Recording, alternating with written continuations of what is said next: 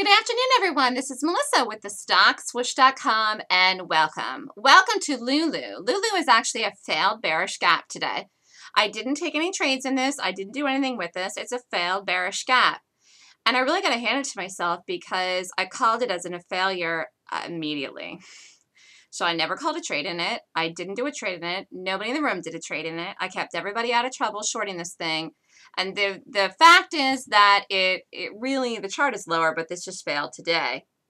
It's pretty obvious that it's a failure today. But I could tell that traders were trying to short this in here in the 15-minute. But I knew it wasn't going to break. I knew even if it came in here, it was just for a quick come in here. I knew this was not going to break and go red today because it failed. It failed right away. It failed immediately at 9:31. And then this is the reason this is blowing up here is because people actually were shorting this here in the 15-minute and they got stopped out of it. Here's everybody getting stopped out of it. Right through here. So do I buy this? No. I can read a failure, but it doesn't mean I go in the opposite direction. That's not what I do. Okay, I'm trading the gaps in the right direction. If they fail, they fail. Then I don't do them. I do something else. So I did something else today. But I just couldn't be happier with my own read on things lately. Just seeing things so clearly.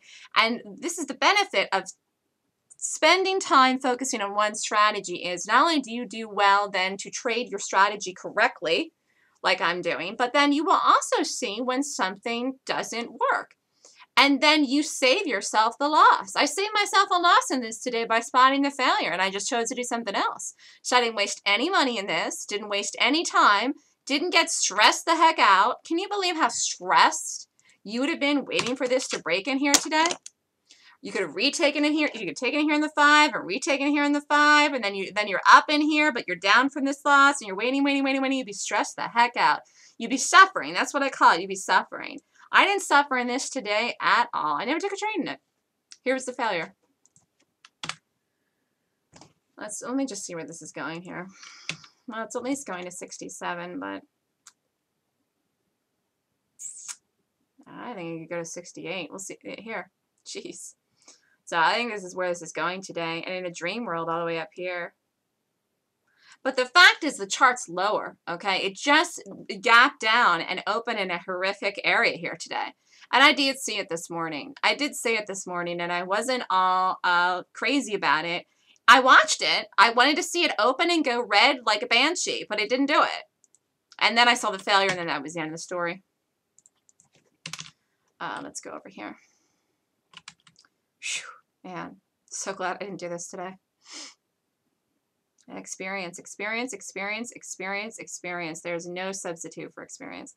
It's one of the things with traders. Traders give up and they go on and they go from thing to thing to thing to thing to thing, and they never become experienced then in anything. There's no substitute for experience. And the only way to get it is to trade. The only way to get it is to learn something good and trade and trade and trade and trade and stick with it. And the thing you learn has to be good, that's for sure. But you gotta stick with it. I called this immediately as a failure. Double bottom bounce at 63.50 immediately and over the high of the day. And through 64, boom, that's it. Done. And guess what? Reverse swoosh. Boop. All the way up here, this is a reverse swoosh. $1.50 run up in the first 5 minutes of the day is a reverse swoosh. The stock was looking to be shorted. This is not a buy. And here you can see, where would you have bought this today? There is no correct entry to buy this today. It is a failed bearish gap. In order to buy something as a bullish gap or to short something as a bearish gap or to do something in any direction, there has to be a correct entry, and that means a trigger point and a place to put the stop, and there's nothing correct in here. Why? Because it's a failed bearish gap, and this didn't flip around and blow until booped over the high of the day, and in the moment that it did that, it just blew higher.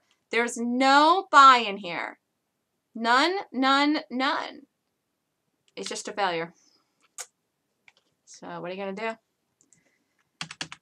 I'll probably watch this tomorrow to continue down lower and fix itself and see if it's going to full on break. But this could rally all the way up to 68 today or possibly 69. You know, the 67 area might be it, but I doubt it. Well, it's 2 o'clock. It didn't get over 67. Let's see if it does. Anyways, nothing to do here. Really nice chart that played out very well and were beautiful trades for me back here in June. Followed through and had the break. but then did this big rally. Didn't go anywhere, though. Came down on top of itself. The gap today confirms the chart is breaking and is going to go lower, but today it's failing. Why? It just is. Sometimes things do not want to do what they're supposed to do the day of the gap. You watch them for the second day of the gap. Be interesting to see how this thing actually flushes out tomorrow. I knew it was on a bad area where it was coming down in here today. And actually, the immediate failure is no surprise. So read this correctly. The beautiful thing about learning how to trade and doing the correct actions is, A, you make money doing things when they set up and you know what to look for and you see it and you do it. And B, when you see it fail, you don't do it. This is where the discipline comes in. I did like this today. It would have been great if it could have worked. It didn't. Do I care? No. I didn't lose any money in this. I did something else and I made money in what I did. So that's the end of the story. You can't control these things. If they want to do what they want to do, they want to do what they want to do. Here it is, over 67. So this is probably rise up to here. I mean, I have some people that like to do my calls on failures in the room. I'm certainly not teaching people to do that, but when I say something's a failure and I get off of it, that's it. And this was an immediate failure. It was pretty easy to see. Anyways, this is Melissa with thestockswoosh.com. If you'd like more information, feel free to email me. The upcoming gap courses this week. The class is Saturday and Sunday, September 14th and 15th. My email is melissa@thestockswoosh.com. If you want more information, then email me about signing up. This did what it was supposed to do today after the failure, okay? Just not going anywhere, nothing to do. But tomorrow I'll watch it for the continuation. Whether or not it's going to do it is really going to depend exactly where it closes here today. We'll have to see. But stayed away from this today. Kept myself out of trouble, didn't do anything with it, spotted the failure, did something else and made money.